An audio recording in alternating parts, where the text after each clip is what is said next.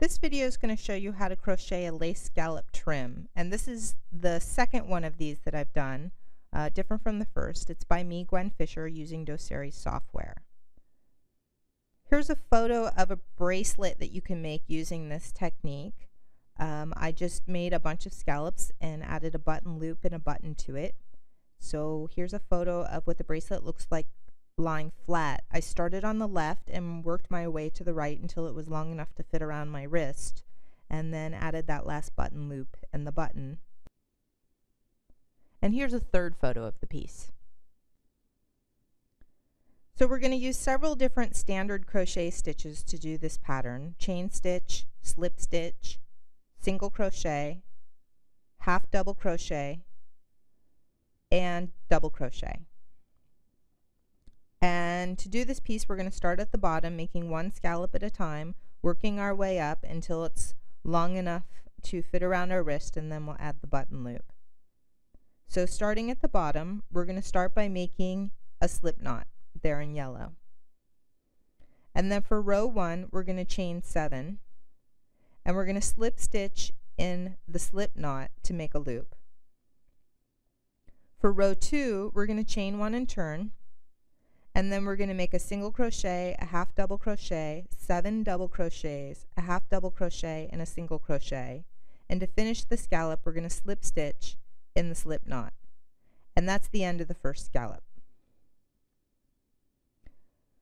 Row 3, we're going to chain 1 and turn, and then we're going to make 1 single crochet in the next 2 stitches. That's going to position ourselves to start the second scallop.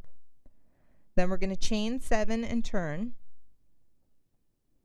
and slip stitch over the chain. So that'll make a loop for us to build the second scallop over. Row 4 is going to be very similar to row 2. We're going to chain 1 and turn, and then we're going to single crochet, half double crochet, 7 double crochet, half double crochet, and a single crochet. And this time we're going to make our slip stitch in the last double crochet of the previous scallop, which is really just the first available stitch, and that'll end the second scallop. Row 5 is going to be similar to row 3. We're going to chain 1 and turn. We're going to make 1 single crochet in the next 2 stitches to position ourselves to start the scallop.